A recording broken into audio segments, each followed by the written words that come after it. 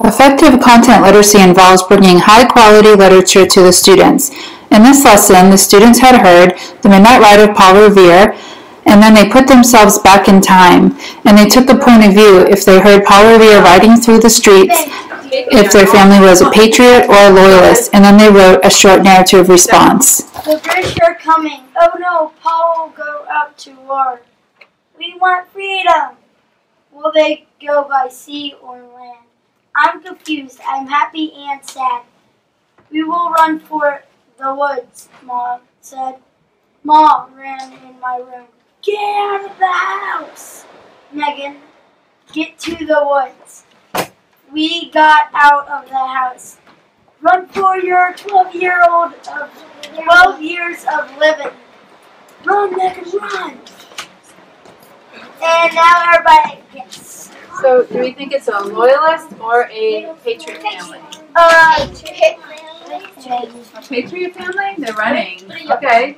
Yeah. Good job. All right, JJ wants to read his. Thank you. I woke up by the sound of a horse, and I heard the words, "The British are coming, the British are coming." I ran outside and saw a man racing down the road shouting out the words, "The British are coming, the British are coming," warning everybody. And I froze and fear ran up my body and I got scared and worried. I just wished I could disappear. Did you hear the voice in that? That was so good. You want to pick someone to guess if you're a loyalist or patriot? David. I think it's a patriot.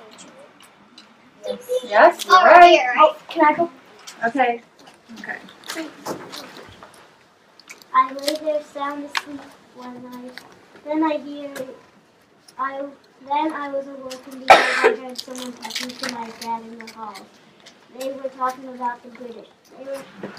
They said the British are coming. Maybe the British were across the street or even closer. So I kept shouting, "The British are coming." I stopped shouting and started to run. I started running in circles. Soon I stopped running and started to shake from fear.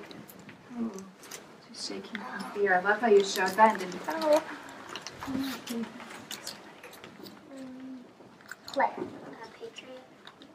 Wow, that was a really good voice. Very nicely written. Everybody does. Okay, so now I want to share a few of these. We didn't do this part yesterday either. Have you been doing this for your homework?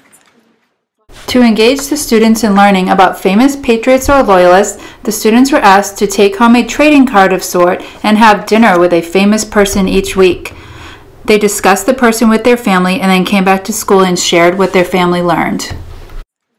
Well, I picked some of you who are here because some of the kids in Target are not here. I want you to see if you would mind coming and sharing some of your thoughts on your dinner with person. So you had dinner with, Karen, would you mind sharing yours? Okay. How about if I just pass it to you and you can just stand where you are and then just share. All right, so I had Aaron. I wanted to pick a different person so we have representative of all different people.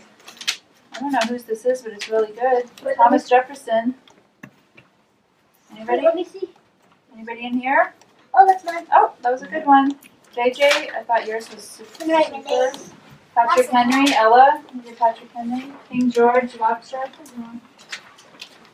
You're King George. John Malcolm. Oh, that's you too. Yours is also very good. Who else did John Malcolm? I did. Oh, you did John Malcolm? Okay. I did John Malcolm. Did anyone do Lobster? So, the first quote was, "The die is now cast. The colonies must either submit or triumph. We must not retreat, King George III." We must not retreat. King George III in a letter to Lord North, 1774. And the second one was, "A traitor is everyone who does not agree with me." So I think the first one means like to lose everything, like, but like to not retreat or give up. You put a lot of thought into that at your dinner table. All right, last but not least, quiet. I had John Adams. Oh, good. I was hoping someone had John Adams. And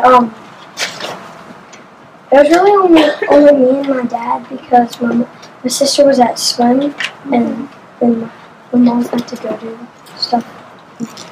So one of the quotes was, "Children should be educated and instructed in the principles of freedom."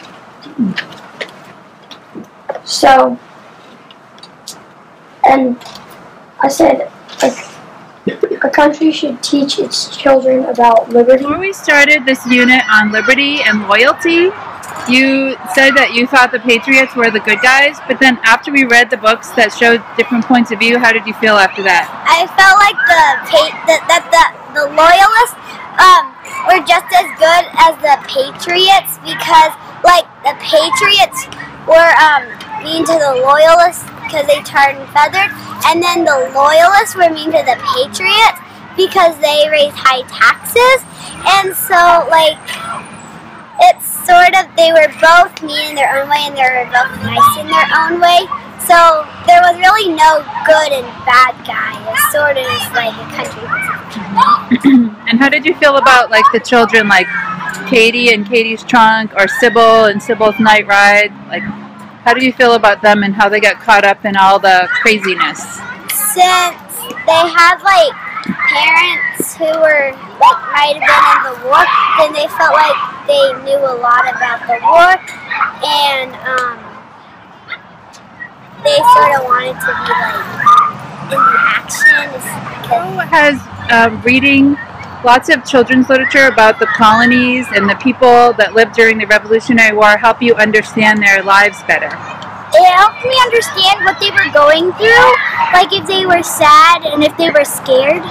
Because Miss Steele said that there's no right from wrong, because some of the royalists didn't know, like, they both had different sides, and they didn't realize that, like, everybody thinks if you're American that the Patriots were better than the British, but the British think that the British are better than the Patriots. So they both are kind of against each other.